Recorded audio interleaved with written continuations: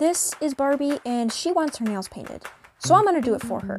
I'm using acrylic paint and some gloss Mod Podge and mixing the two together. I love this color. I got myself a tiny paintbrush and I'm just going to paint her nails. I really love doing this because it really adds some personality to my dolls, and you can really pick whichever color you want to match their style. And you can always scrape it off when you're ready for a new color. What do you guys think? Will you try this?